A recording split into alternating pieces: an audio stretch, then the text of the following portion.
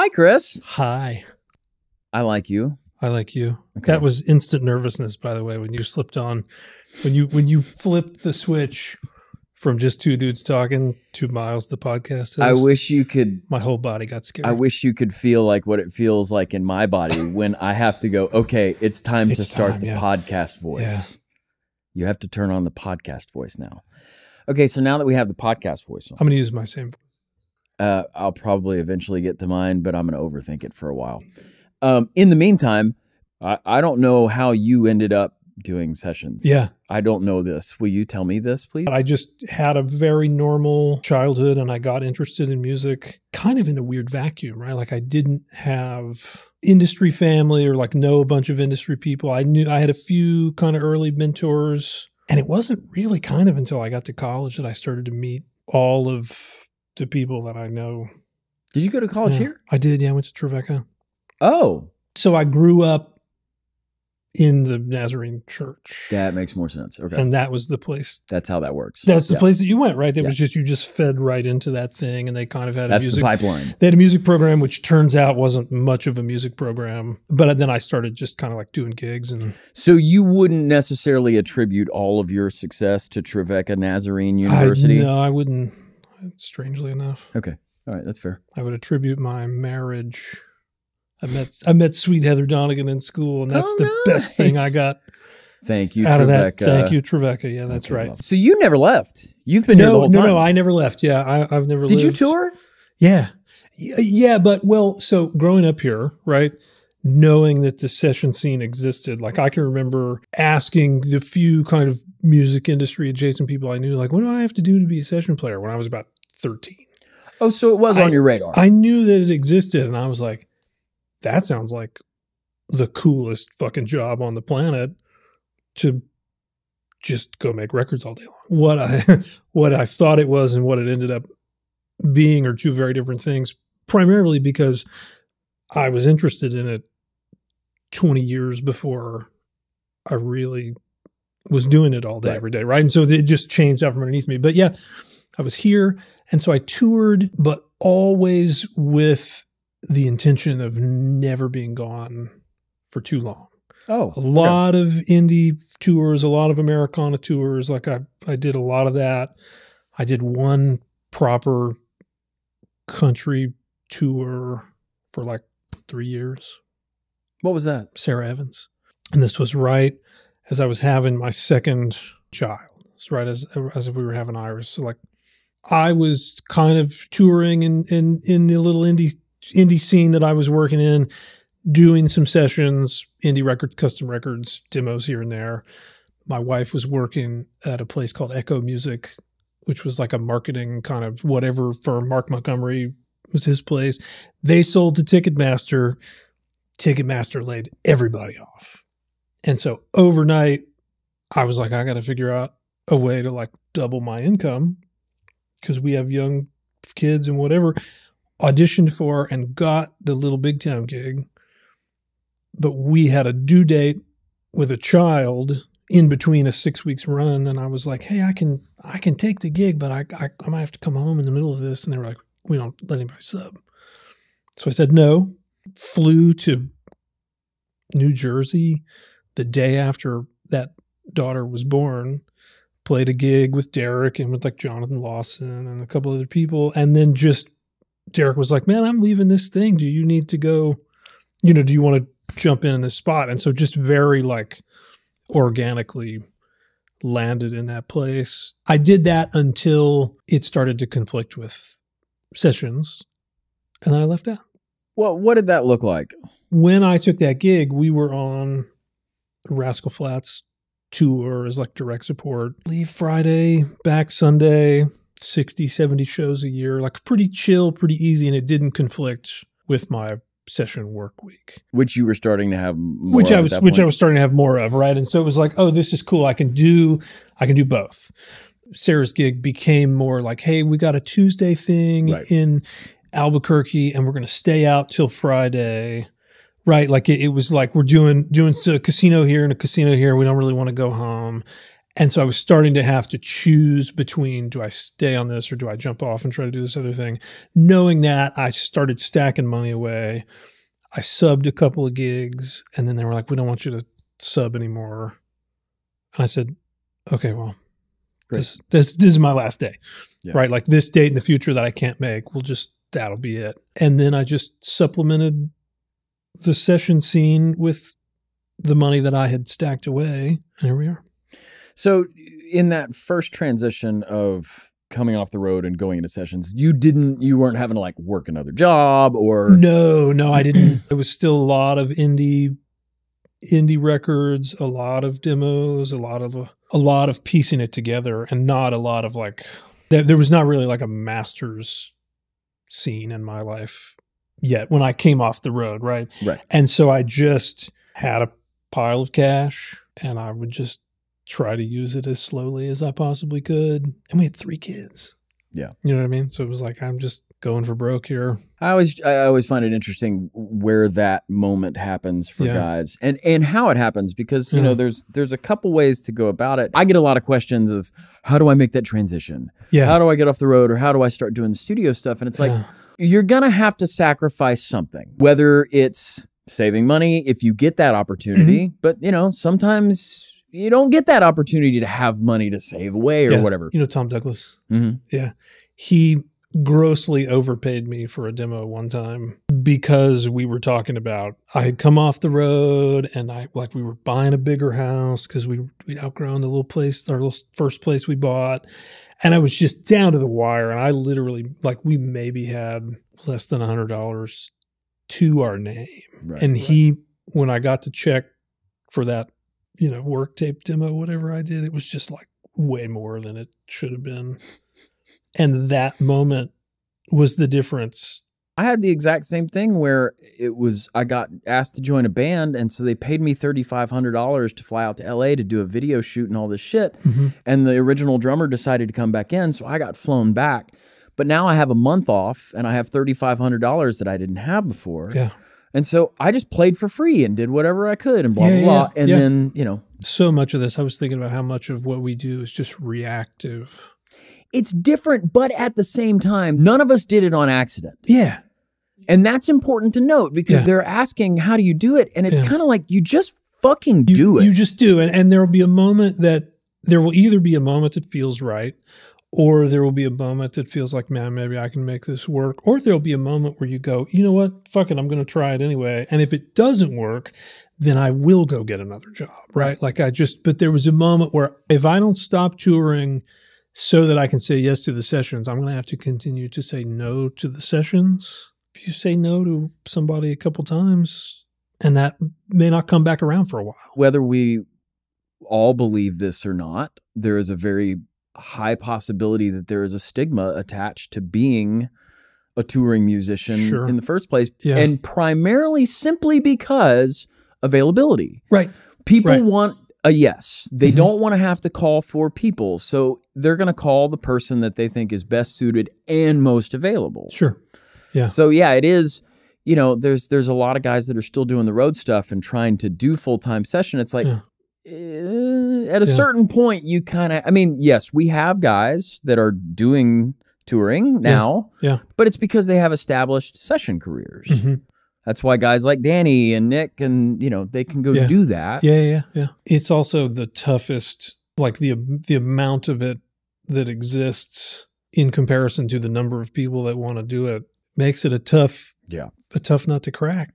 And whereas touring, there's a lot of opportunities, right? And yes. And when you have a creative job, rejection is a thing. It wears on you. And so you want to put yourself in a position where you feel like you can succeed. Yeah.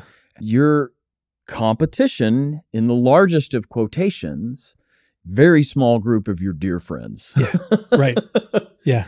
Whereas with touring, you know, there's 1,000 drummers, there's 1,000 guitar players, there's tons of artists. And the stakes are a lot higher if you land in a room for the first time. 1 or 2 instances of somebody going, I don't know, might be it for that camp. I've certainly had those kind of things early on where I think I was too left field sometimes. I just kept showing up in certain places. And then the last straw is having a couple people who are kind of tastemakers start to hire you on a regular basis. And that changes the whole perception of the whole thing. But that story is 20 years in the making. It takes time, right? Like you can't be in a hurry about it. I want this. I need this. I'm ready for it. But now what? It's not just how do I get there? It's how do you get there at the right time, at the right speed, at the right, you know, how do you get there when you should? I feel like a large part of where I am right now is being around at a time that a kind of a vacuum started to open up. Also myself learning like, okay, you can be left field guy, but you still have to do it within the confines of whatever. Like there's some days where you walk in and you're just creating and there are seemingly no boundaries. There are always boundaries, right? And then there are some days where it's like you're creating within a pretty specific confine. You can be yourself, I can be myself, but the chorus still needs power chords and the third chorus is probably still broken down and they still probably really do like that thing on the work tape. And so you should probably be getting that, right? And so it's not like my disposition for a long time was like, I'm going to play something I've never played before on every track I've ever played. For me, that was certainly a learned skill, right? Like when to impose a lot of personality on something and when to recognize that just the way that I played the instrument, doing someone else's part, doing the part that was already on the demo, that's enough personality, right? Like just how I touch the instrument is all of the personality that part needs. You are perceived in some circles as being left field guy. Yeah. So you may play the exact part from the demo, possibly even more rigid, and more mechanical and more clinical than what was on there, but it's heard as being super cool. Yeah. Because you fucking played it. It's just like as normal as I think I am, it's not that normal, right? But it might be one day if I have a string of a bunch of years where I'm on the radio a lot, all of a sudden that is normal. Think about it's already happened in your career. Well, yeah, that's like it's already like I am already more normal than I was 5 years ago, but I'm not doing anything different. You're left field, or all of a sudden left field is normal. And so you haven't changed, but the landscape is sort of evolved around you. The town evolves. Your overnight success is 15 years in the making, just hanging out, right? But I think about Tom. He was not anything like what this town was about when he got here. You know, that's a similar. That story happens over and over again in different ways. Does. However, here's where I think it's different, and here's where I want to kind of dig into your situation a little bit, which is you are a logistician. You think about things very logically. That's fair, yeah.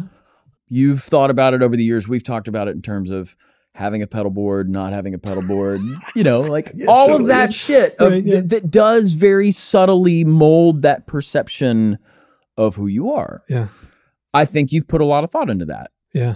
And so I'm curious, like, how has that evolved? Because you have done the thing where, you know, we've all experienced it. Like, for example, you experienced the same thing that I experienced of starting to get more calls for Ilya stuff, like where we're just going in and doing, crank out the demo, make it sound like part of the problem, replicate the whatever. You got thrust into that also at the same time where you're doing cooler stuff and being hired for more of the left. What was it like as far as doing that dance, and where have you sort of landed in terms of being the guy that can serve all of the needs of everyone, but having an identity? I feel like I identified in myself this tendency to almost lead with the aesthetic of the whole thing, right? If I'm going to be different, my rig needs to look different and my instruments need to look different and people need to really see that they're getting something different, right? I'm not playing a pedal board and I've bought some projector amps from Austin and I'm going to be just lo-fi cool indie guy on this Jon Pardi record. When I opened myself up to the idea of liking what I like and not writing something off because I didn't think it fit the perception of who I was, when I just went, maybe I should play a Mesa Boogie and see what it sounds like. Maybe I should not just write something off based on how I initially kind of react to it. Maybe I should really just sit with it. Maybe what I want for phase 3 of this, whatever this shit show is that's going on, is for me to be fairly Buddhist about it and just to not have a preconception. What I've kept safe all along is trying to be creative, being able to hear a good melody, being able to play in time, being able to play in the context of a band, being able to not make it about myself, and like all of those things I feel like have stayed protected. And I feel like I was trying too hard in a couple of different ways to project an identity. And it's like, what if your identity is just that you're a motherfucker? What if that's all it has to be? And I look how I look, and I don't wear shoes sometimes. And I feel like I'm most myself currently. And that involves Marshalls and Mesa Boogies and racks and big pedal. Like, it involves all the stuff that I initially was like, I'm going to differentiate myself. But you know what happens when you show up on a demo session and you don't have a pedal board? You are 15 minutes behind for 3 hours. Yeah. You are scrambling, right? Because you don't have the right sound, and then you're running behind and you're making everybody else run behind. And so I started by deconstructing the rig, the session rig entirely, by going, I'm not going to do that. I ended up with it because I understood intimately what it meant to be without it. I understood why the heads go on a head switcher, and I understood why there are 6 overdrives plugged in, because you don't have time. Everything that I say has a caveat, right? But on average, what someone cares about in the session scene is, can you get the sound that I'm asking you for in the allotted time? And can you play me the part that I'm asking you for? Or can you be creative, or can you not? And can you just play the part, right? That's the bulk of the job, right? Somebody might say, bro, what if you just plug straight into your basement? Awesome, you know? Right. There are people who absolutely do care about the purest signal path between A and B. There are absolutely people who do care about none of that.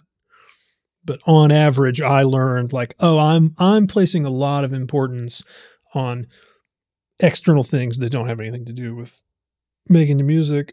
And my musical life got better. My tone got better. My relationships with other musicians and producers, it all kind of got better when I just decided to spend the next phase of my career dropping the preconceptions, quickly circling back to the Jon Pardi story, because it's incredible. Do you want to tell it, or you want me to tell it? Oh, I want you to tell it. Okay, well, you also jump in if I've got some stuff wrong. The genesis of this story is a late night demo at the Crack House, right? Mm-hmm. Way back in the day. Which was my old studio. Your old studio down Nolensville Road, very close to Siam Cafe, which we're deeply fond of, right? Yeah. It's like 10:30 at night. This is heavy drinking Kris days. Like, we're all really hammered. Mm-hmm. John comes in and we did this demo for this song, and I feel like we played it once and it was just reckless. It was incredible. We crushed it. Absolutely crushed it. We murdered that song. And he goes, this is the band I want to do my next record. I remember showing up to Ocean Way. You were there. Dave Cohen was there. I remember asking Dave before we started, I remember specifically going, do you think he's going to like us sober as much as he liked us when he was drunk? I think our experiment turned into him understanding, I thought I wanted to do something different, but I don't think I do. Yeah. Right. And I was the newest dude in the band, and I was trying to play as straight-laced as I could possibly play, but I don't know that I would have done anything differently going back and doing it again, right? No, and here's the thing. Continuing on with this story, it should be said, nobody did anything wrong in any of this. No, right. I think the funniest part about that for me was that it went from, I don't know, it's too distorted and there's too much reverb, to, I feel like he said something like, I don't like the way he talked to me in front of my girlfriend. And I remember weeks after that, Rob calling me what are you doing, man? He's like, I'm on the way to replace you. I'm so like he would call me and tell me, and then he would call me afterwards and be like, man, I don't know, they made me replace this solo on X or this rhythm part on X, and I don't know why, because it's great. And I think what ended up happening is that they did end up keeping a lot of that stuff from the tracking. It was a necessary experiment for him. It was a necessary learning curve for me, right? And it's like he goes, okay, I was doing this thing. I want to try something else. Wait, I actually don't want to go where I think we're headed. And then it was like, okay, Rob should be the guy that's on the next record, because that's the thing that kind of ultimately rescued it for him. I am on that record way more than I think. I think John didn't want me on it at all. That's what I heard. And, you know, and I am on it a lot more than I think, maybe he knows. There are so many situations where artists, producers, whatever, have a thing that works. And then they want to try something else. Now, that something else may not have worked, which may have only been one thing or one player or whatever. But they'll go, fuck it, scrap everybody. You know, as a player in those moments, you go, was it me? Obviously, there's an extreme here that needs to be avoided. But I do think it's important to always, in a situation like that, go, okay, even if it wasn't my fault, what could I have done better? Totally. But the fault part of that and the extreme part of that is what we deal with, you know, where we go, okay, I got to change my gear. Right. Yeah. Like I gotta rethink who I am. In those moments, it feels like, oh no, that was my shot and I blew it. Right. And it didn't turn out to have been that way. You know what I mean? We wouldn't be sitting here. Or we wouldn't be sitting here. And equally, I mean, I will say that like now I've been doing it long enough where like I have replaced my friends. I replaced Joe Walsh one time, which is just bizarre to me. The vision changes, and especially if it's something like a guitar part, right? If they change the drums, maybe everything on that tracking session doesn't live. Yeah. Purely because the vision for one thing changed, or purely because there are 1,000 reasons why something changes, and it doesn't have anything to do with you're not good enough. At this point now, I realize that I didn't really have to do anything. Yeah. Everything that I did was reactive. I was firing off in directions. And while I've brought back little things from each of those places, I've kind of arrived at the same spot that I started. Yeah. Yeah, like I almost feel like the most pertinent advice would be if a situation like that happens to you, don't change anything. So much of what we do is reactive in a good way, right? You hear a song and you react to it, or the drummer plays something and you react to it, or you like it's reactive in that way. That kind of reactivity is necessary, and I think that's where the magic happens. But if you have a bad day and then you try to fix what might have fixed day one over here on day two is its own day. Right. This is its own situation. This is its own set of circumstances, and it's a different song, and it's a different room, and the humidity's different, and the engineer's different. Like everything is different. So you can't really apply the concrete specifics to a new situation. No. And you just have to come in and be receptive and reactive to the new situation. But at the same time, and what I think that they do too often is write those situations off entirely. Sure. To say change nothing is not to say ignore it. It's not to say take nothing. It's not to say take nothing from it. Make it part of how you process the scene that you're in now, right? Would I process that same John Party record differently now? Yeah. Instead of writing off those situations where someone is obviously having a bad day, or this is a weird experiment gone wrong, or whatever, but somehow you feel like you've been told that what your instincts are or what your choices are wrong. I was told one time, this is a direct quote, hey, that part's not right. And I go, what can I do? I don't know. There's just something fundamentally wrong about the way you play the guitar. So I have had that concrete experience of saying you're wrong. That's the thing, right? Is you have to take those moments. Earlier in my career, I would hear people say, God, this fucking drummer is so loud. And I would go, fuck that guy. He doesn't know what he's talking about. Right. And then after a while, I realized, wait a minute, I'm hearing that from people that are angry, from people that are not angry. I'm hearing people in this studio, in that studio. You start to see the patterns. And that's when the change happens. Sure. Maybe that's a lesson to take. Like for me, when I was like, I can't get a good power chord sound out of a combo amp. Maybe the reason that I'm seeing the specific gear that I'm seeing has a purpose, and I should like try that out for a second, right? Or maybe when somebody says, I don't know, it's a little too weird, or it's a little too mid-range, or it's a little too muffled. It's not a problem with my creativity. If I want to do this and I want to get better at it, why don't I try to take some of that to heart and figure out how to get better at it? Sometimes people say things and you don't understand what it is, so you think that you have to scrap the whole thing. Yeah. When they're like, hey, I don't think this is the right tone. And so you're like, I got to change amps, I got to change guitars, I got to change, whatever. Justin Niebank, it could have been he just needed a little more top end. He'll say small move. Yeah. When it's a small move. Right. And then you go, oh, okay, I'm not like worlds away. And that saves you from ever going down the rabbit hole of, oh no, I'm so far off the mark that I have to change everything. He'll say, it's hitting me as X, small move, right? And that so that it's the communication is the back and forth is important, right? How do you kind of like tell someone what you need, but put them at ease? I used to really take the you're doing it wrong thing a lot more seriously. And now finding myself in some of the rooms that I find myself in where my same old bullshit gets somebody standing up in the control room like this.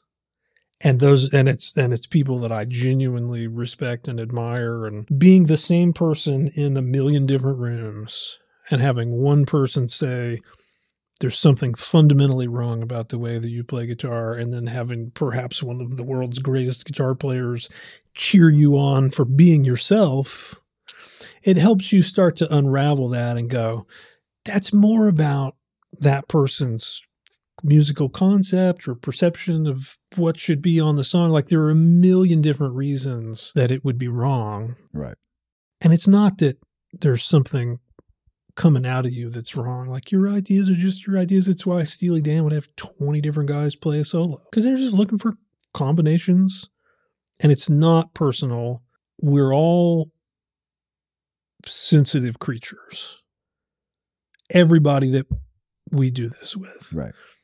And we all really care a whole lot. We wouldn't be here. We wouldn't be doing what we do. Put on a hard face and give everybody in the world to fuck you if they don't like your art. Or you can figure out how to hear what somebody's saying and then kind of recast it in a way that's not personal, right? Because we all hear with our own kind of filter, right? And I know what my default filter on the world is, and there are people who say shit that really kind of will hit at the deep-seated fears that I already have about myself, right? And you have to know that when that happens, my perception of reality is deeply clouding what that person might be saying. It is so wildly important to the success of us as musicians in a service-type industry to be able to truly discern what is our bullshit and what our job is. Yeah. And figure out how to make that work. There's a reason why we have an identity. It's not just because we can do everything. No, because then you'd be good at everything. It's because we're really good at something and we kind of suck ass at other things. Instead of embracing my strengths, I embrace my weaknesses. I know where my blind spots are, and I know how to avoid them. Even if I get hired on something where I know I'm not the right guy, do you feel like you've got a pretty good handle on what your weaknesses are and how to navigate around it? I am predisposed to think that it's all everything could be better all the time, right? Well, I think we all are, right? I would have a harder time openly appreciating my strengths than I would calling out what I perceive as weakness, right? Yes. For myself, certainly. And so even this part of that conversation. But I see that as a positive trait is why I'm asking about it. And so I tend to kind of underestimate and undervalue myself. I tend to really believe when someone kicks me in the ribs when I'm already struggling a little bit. I tend to have a harder time believing the celebratory, positive feedback, whatever. And that's just my own my own disposition. We had a situation where we were on a session. I think we're both in the same boat. We know what we're capable of and what we're not capable of. Yeah. We know how people perceive us for the most part. And so when you get into a situation where they don't get it, whoever is asking the band for what they're asking for doesn't understand the band that they have. Yeah. Excuse me, have you met me? Right. So we had one of those days where we looked at each other and was like, it's wrong band Wednesday. Yeah. David Dorn saved us. Yeah, he always does. That thing where you perceive yourself to be not very good at it, and the thing that you're not very good at is what someone wants. Right. And I feel like a fairly broadly applicable guitar player. You can psych yourself out by approaching it like, boy, I really think, like think of the difference when you play something and the thought in your mind is, I think this should be somebody else. Or if you play it like, I'm confident that this part belongs here. Could be the same part. Right. Could be the same thing. I believe that it absolutely changes the way that it comes out of you.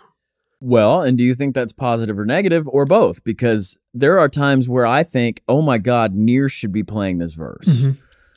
And that's when I turn up my hands. Like I start doing more things on a hi-hat because I'm thinking, fuck, I'm the wrong guy for this. I should be trying to act more like, doesn't mean I do a good job. Right. Or it's anywhere close. But do you find yourself... I just think what I try to do when I get into that scene where I'm in a headspace where I'm a little too deep in my own, I try to just take a breath. And it's something that Brian Sutton said to me a long time ago. And I don't even think he was saying it to me to be like a life lesson, but he was just like, I'm going to just play this one more time like it belongs here. You know, like the intention, like it belongs here. And there's just something about that for me, even if you go, I think Near should be playing this, and so I'm going to do whatever. Like, like take inspiration from your peers or take inspiration from a thing that somebody else does.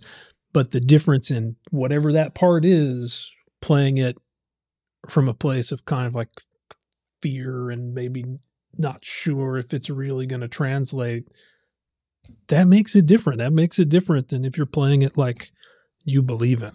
There are those times too where you play it out of fear and somebody goes, we like that. Yeah. Because it wasn't timid. Yeah. It wasn't timid fear. It was like, fuck it. Right. Yeah. You're just going, right? Or like I always think about nervous vibrato on a slide, right? Every now and then, right? Like somebody who doesn't really play slide and they don't know if they're going to hit the note. And so they're just all over the place. And it's like that kind of thing, you know, in the right kind of sprinkled in the right situation is awesome. Unless that's sort of a nervous mandolin trill, we can avoid that. I'm hopefully retired from the mandolin game forever. Oh yeah. So do you even bring one when you do acoustic? No, I bring acoustic. Kris brings a 12-string and a 6-string and a gut string. No bouzouki, no banjo, no mando, no nothing. No, because you know what like then this is another part of like, okay, while I was way too weird to be the electric guy or whatever, I could do a really good and still do a really good like dressed up songwriter acoustic. Like, yes, and you are well known for that. And that's a thing that I do really well, and it's a thing that I appreciate doing. And I'll get hired for that purely because I don't play, like I don't have the finesse or the hands of like somebody who's a specialist like Todd or Ilya or Brian or any of those guys, right? Like it just comes out of me a lot more dirty and rough around the edges. That's just how I play. When did you finally, like, is it just because you finally started get hiring enough for people knew what you could do or what they wanted from you, where they weren't asking, hey, can you throw down a banjo pass? Hey, can you put down a mando pass? I just stopped. Like there's levels to it, right? When you start, you want to do any gig you can do, and then you start to be a little more selective about what kind of road gigs and who you're going to go and if you're going to get like whatever. We all take everything we can take and then we get selective, and then take everything we can take and we get selective and whatever. And for me, I just started to feel like I'm a great electric guitar player. I'm a great acoustic guitar player. I'm a shit banjo player. I'm a shit mandolin player. Doing the utility side of that chair, because that's a common perception of like, if you're going to play acoustic, you're also going to play mandolin, you're going to play banjo, and you're going to play maybe like fretted dobro. There's all kinds of things that you're going to bring to the table. I don't really play all those things, nor have I ever been. You know what ended it for me? A couple years ago, I was doing a record for Travis Howard. And he goes, man, just come and do all that cool, you know, like I'm bouncing back and forth. Just come and play acoustic, play, like just bring all your stuff and just be you. And we did a cover of Eastbound and Down. And he goes, can you throw the banjo on it? He goes, yeah, man, just do it. Just do your thing. But it's like there's real 5-string banjo on that song. Oh, yeah. And I just went, it's not me. Like, that is not me. And like, I kind of got tired of bumping up against those things and feeling like it wasn't a good showing for me. Yeah. Feeling like this is not something I feel like I excel at. This is also not something that I feel like is a good representation of who I am musically. And I feel comfortable enough and confident enough in my work. And even, man, if you have to even sit down and go like, okay, what if I said no to the people that are asking me to do this? Go back and look at your books for last year. How much money was that? So you made a conscious decision to say, I'm going to accept less work in order to maintain how I want to be perceived. And just a balance of like, how do I feel it was wrong band Wednesday every time I took a utility guy call. Got it. In my mind. You know what I mean? And I was just like, I don't think it's not the best perception of who I am. It's not what I really do. It's not what I really want to do. I should just, you can just not. I love that. Because that's not what's preached here. No. And I do think no is a little more important than we talk about. Yeah. Like. No is good. Yeah. Because it's yes to something else. Justify it to yourself however you have to justify it. I mean, maybe there's not a way to justify it yet. 10 years ago, would I have said this? Probably not. I would have been taking every phone call that I would have taken, right? But I'm in a place now where it's like, man, I love hearing that because, again, we do spend so much time talking about being versatile and being able to field anything that comes at you. Yeah. But there has to be a line there, and we talk a lot about your identity too, and so that's part of the identity is what you strip away from it. Yeah. It's a privileged position to have a couple no's to give, right? Because sometimes you just can't. Sometimes you just have to say yes. There are times, I mean, that's cyclical too. Mm-hmm. I'm in a time period of my life where I'm not saying no right now. Yeah. Yeah.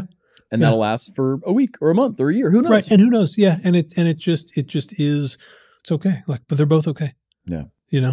Well, I love your take on applying that to individuality and your perception as a player, as an artist. I think that's great. Thank you. Thank you. This has been lovely. I have so much respect for you as taking a slightly different approach to this, but in a way that is beautiful and makes sense. Yeah. And I have a lot of respect for your discernment in what you do and how you do it. So thank you for sharing with us. Thank you for having me.